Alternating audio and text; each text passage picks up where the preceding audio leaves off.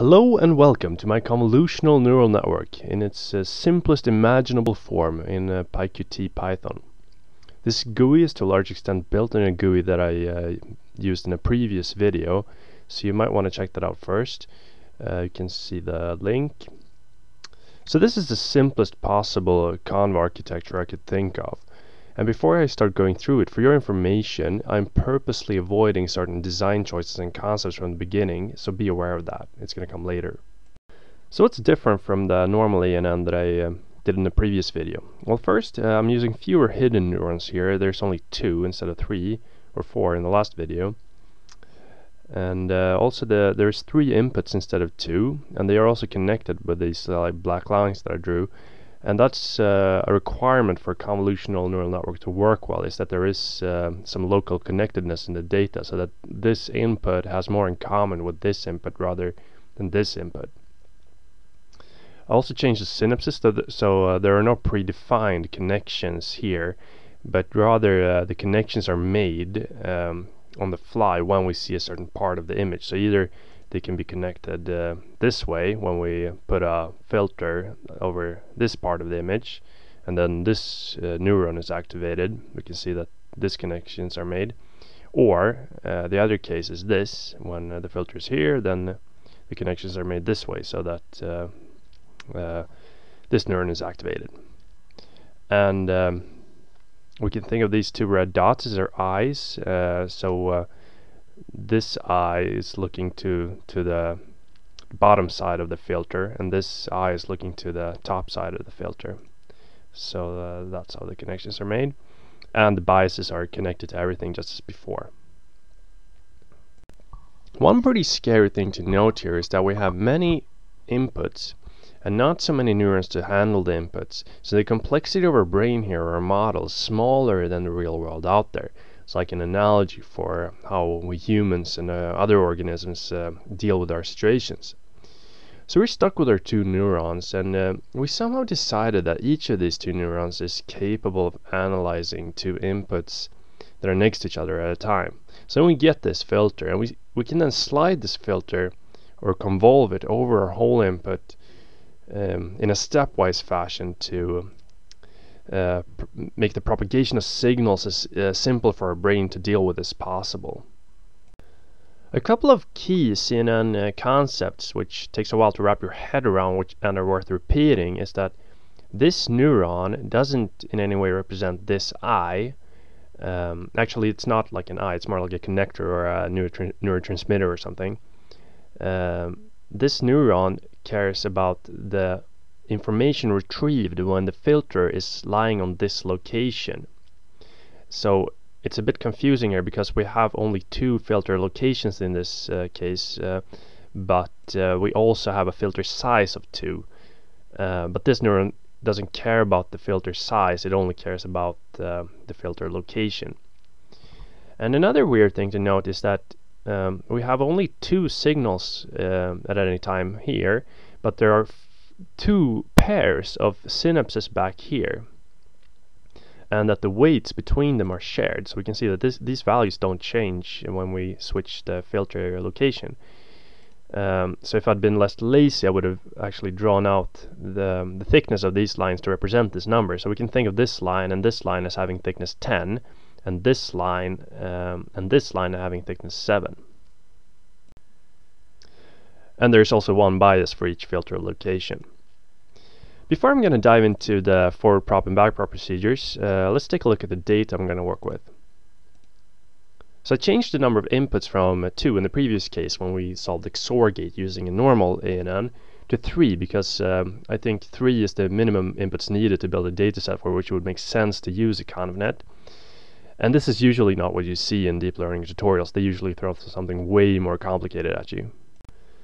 So we have 3 inputs, and we want the network to output a 1 when we have 2 1s next to each other.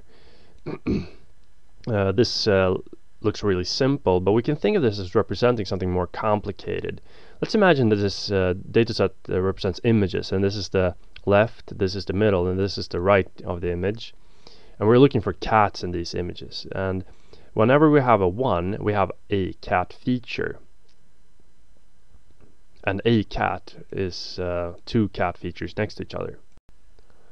So here we have a cat, and here we don't have enough cat, and here we have enough cat features, but they're not connected, so it's like cat with hole, so it's not a cat.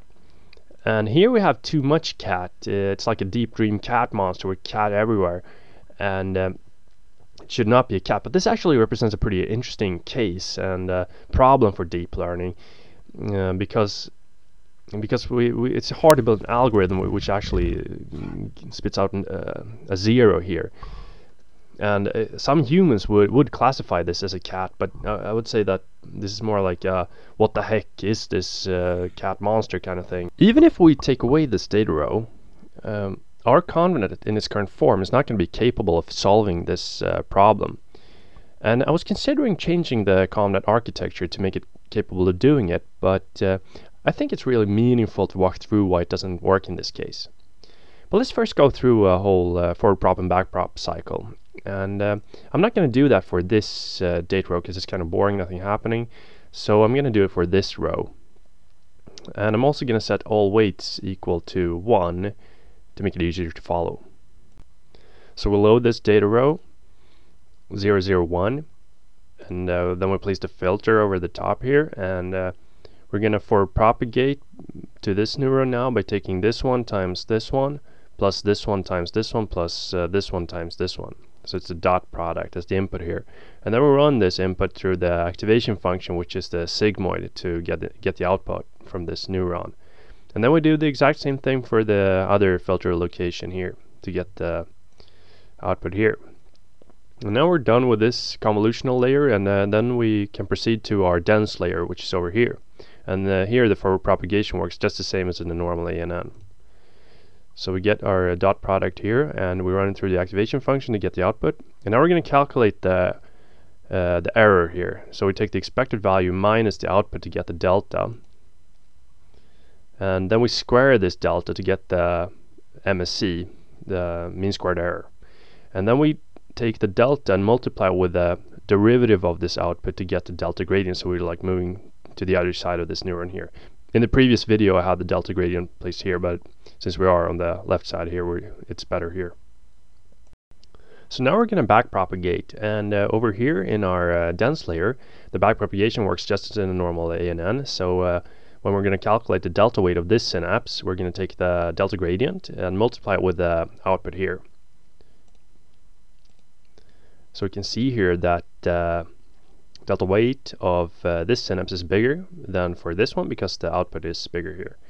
And for the bias synapse, the delta weight is the same as the delta gradient here because the output here is always 1. So now we're going to backpropagate to the convolutional layer over here. And it's going to be in a stepwise fashion because we have two filter locations. So we begin by placing the filter over the first location. And now we're going to backpropagate to calculate the delta weights over these two synapses with regard to this neuron, because this neuron has been responsible for the propagation of signals with regard to this filter location.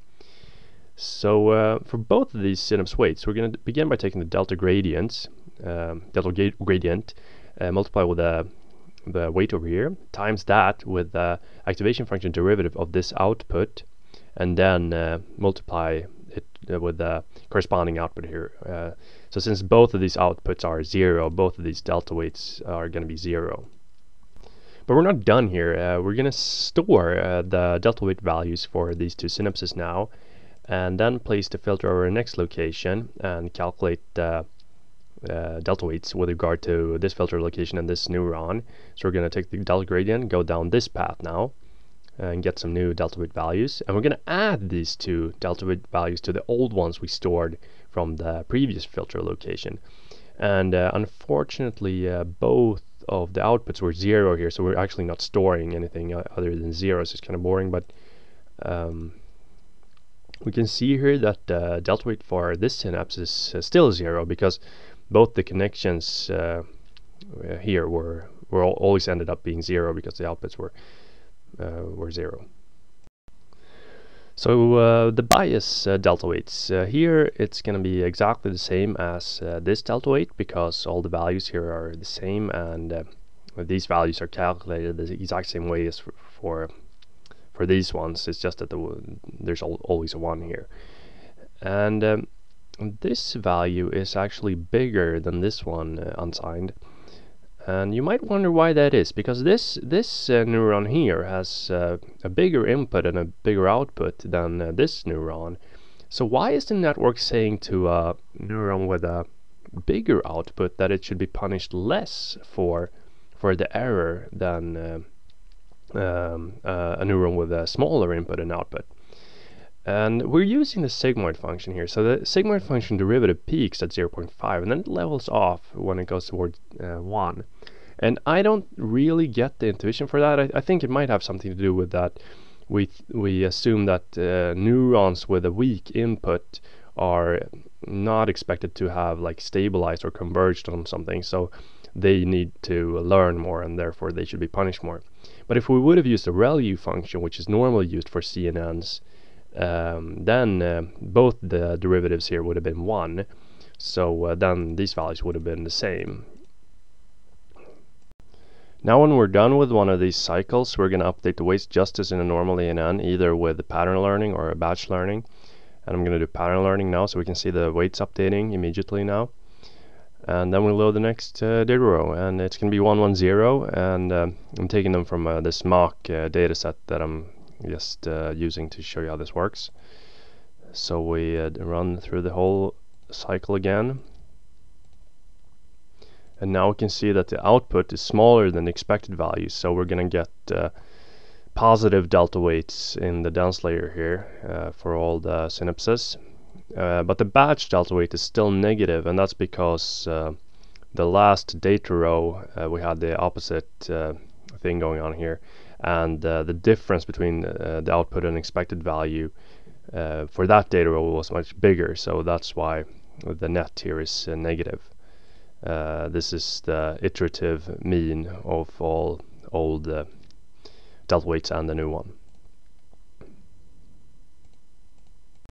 Let's backpropagate again now. So we place the filter over here, and we're going to get the same positive delta weight values here because the outputs are the same. And then we place the filter over the next location. And since the output here is 0, we're not going to see a change to this delta weight, whereas this one should become bigger. So this one is almost twice as big as this one now.